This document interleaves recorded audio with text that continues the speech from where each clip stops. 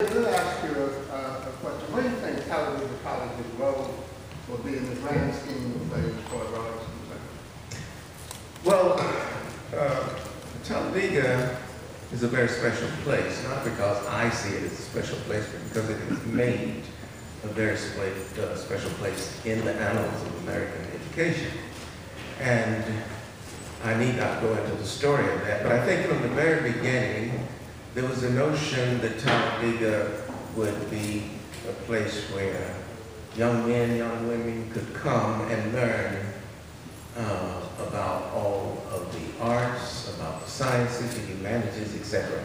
And in the 1930s, after the University of Chicago had all but perfected what they considered to be the major and perfect liberal arts curriculum, I think you will find that it was Dr. Bill Gallagher who said, Talladega can pick up the mantle and follow in the tradition of the great liberal arts tradition.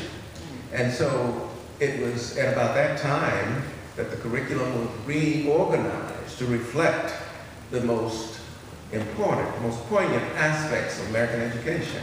And so since that time, Talladega has been moving forward in so many ways.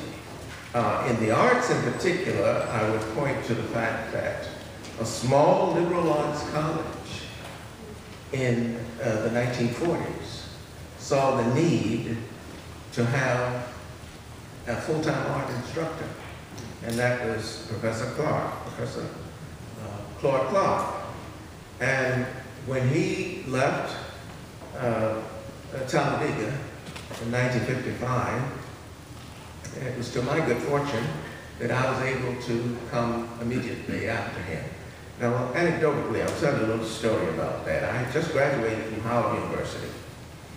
And I'll say this to the students who are out there, don't ever be totally discouraged. Even if you fail a course, go back and take it over. I wasn't the world's greatest communicator, and I still am not. But I did not have the greatest ear for languages. And so French was my language. I didn't do too well with French in my senior year. And I had to go back to summer school and take French. Now, what did it do for me? It may have vanished a little bit of my self-esteem and what have you, but I still knew that I had a calling in teaching.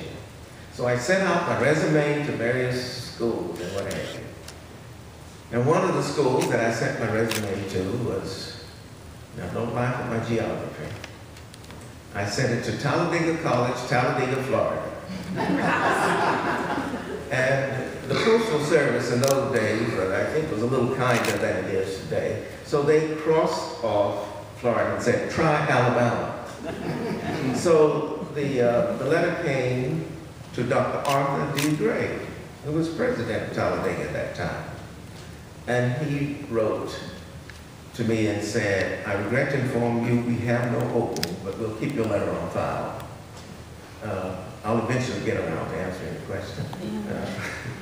You know, I say at 8 years old, I stumble, I struggle, and sometimes I don't answer your question. And I should be afforded that right now. But Dr. Gray said, I'll put your letter on file. And he did. A month later, Professor Clark resigned and went to California.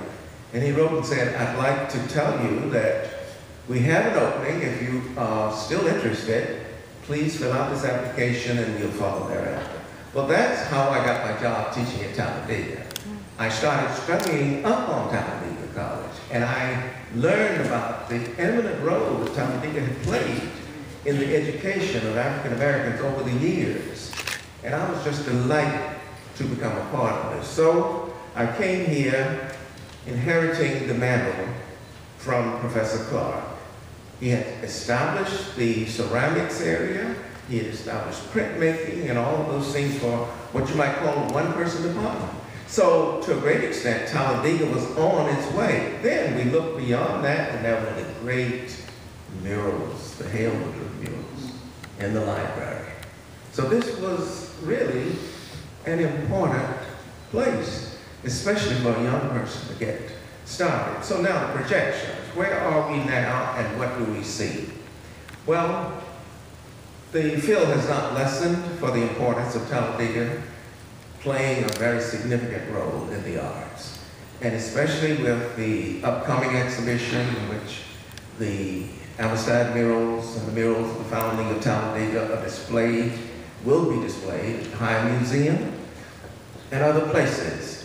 So I'd like to think that the windows will help to draw people to come to Talladega.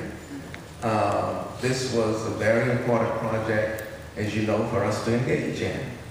And I was very fortunate, as has been said, to have Art as my assistant with this project. And we hope that this will also help to give more prominence to the college. But I think that small liberal arts colleges, such as Talladega, still have a very significant role to play in helping to define what American culture is, in particular what African American culture is. And I think that's one of the important things about a forum such as this.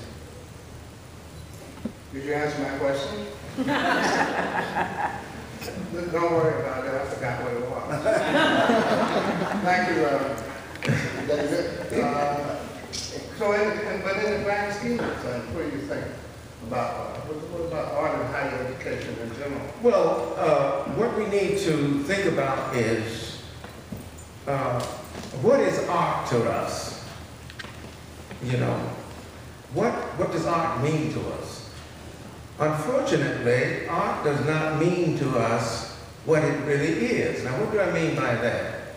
You cannot come into everyday life in any form or fashion without being involved with art. Now, we don't always see it that way, but the dress you put on, the suit you wear, the furniture you have in your home, the paintings on your wall to feed you spiritually, all of these things are art, all the way down to the design of your cell phone or your iPad, whatever.